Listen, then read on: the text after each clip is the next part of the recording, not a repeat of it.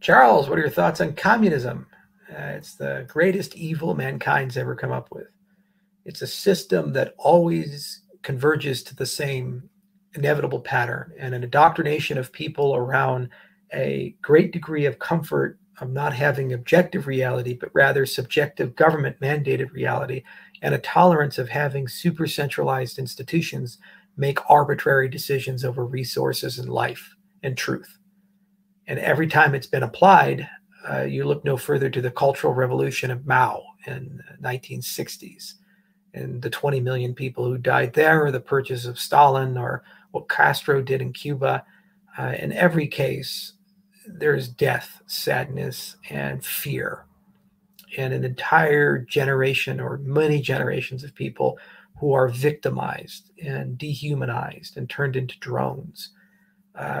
It's antithetical to everything I stand for as a person. And I think it's a very dark and evil philosophy. And it's a fundamental misunderstanding of capitalism.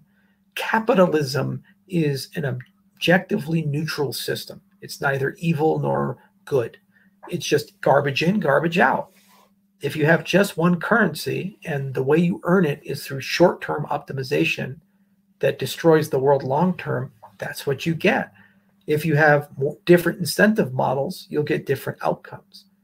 Have two currencies, future money and today money. And the future money you can only earn by making the world of the future a better place.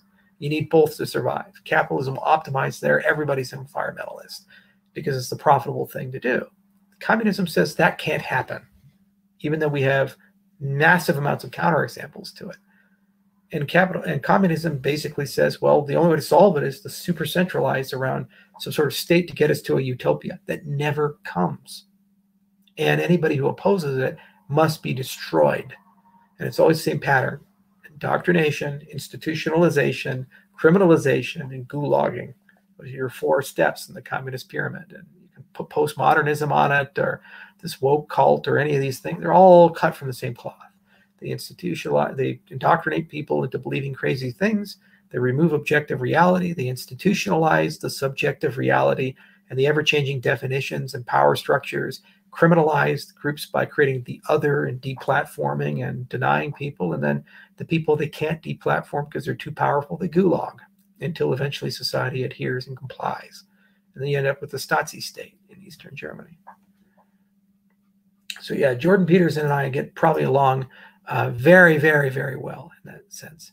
Charles, are you libertarian or leaning towards anarcho-capitalist? I'm not Michael Malice, but I am a libertarian at heart, but I do understand that you need some notion of governance. So I'm recovering libertarian in a certain respect.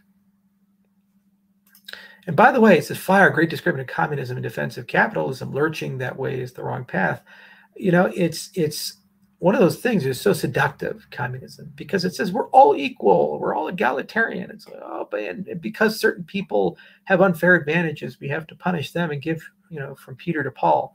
And it's so seductive, especially for young people who don't really understand how systems and incentives work. And they have this sense of fairness ingrained within them. And they think in a very sum-zero way.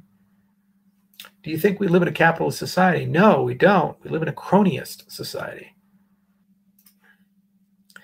Definitely don't agree with communist ideals. I hate that somebody keeps saying it's evil. It just makes it easier to do so. I don't know, man. Any system that kills hundreds of millions of people, it seems pretty evil to me. You know, what's bizarre, and Peterson does mention this, every single person, when they see the swastika in the Nazi regime, they feel completely comfortable with saying that that is an evil regime. Rightfully so. Killed 6 million people. 60 million people died in World War II. There's no doubt of the evilness of that regime. But then we put the hammer and sickle and say communism is equal or greater than, and it's evil to Nazism. Because, oh, hang on, we can't go that far.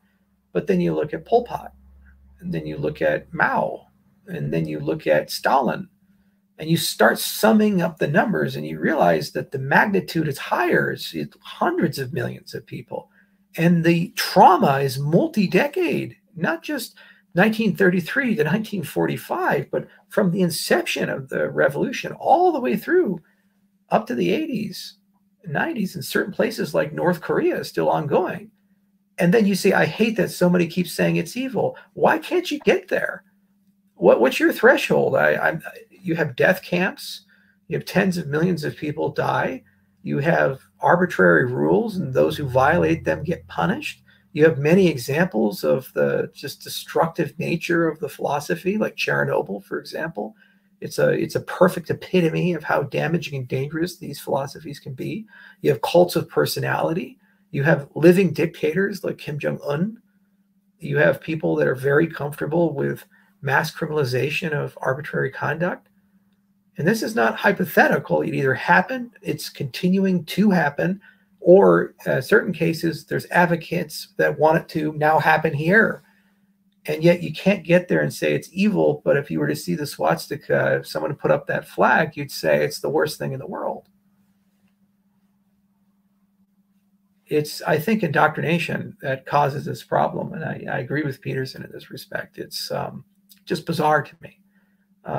I don't like any philosophy that says some external force has the right to break down at my door, take everything from me, and then decide what to give me, and then tell me what truth is. And if my ability to derive truth from objective scientific principles is different from what the state says, I become the other. I become a regressive, a counter-revolutionary, reactionary, and then I get purged.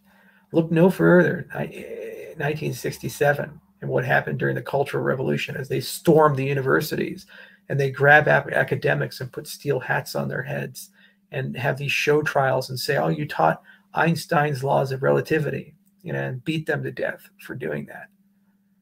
It's like, wow.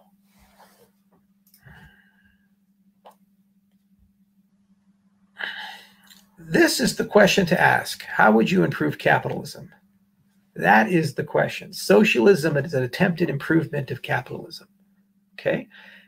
So they say we're going to modify the markets in certain ways to make them more equal for certain people, but we're going to let the markets mostly still operate onto themselves. And most people are comfortable with some parameterization, tinkering, and de-optimization for the greater good of society.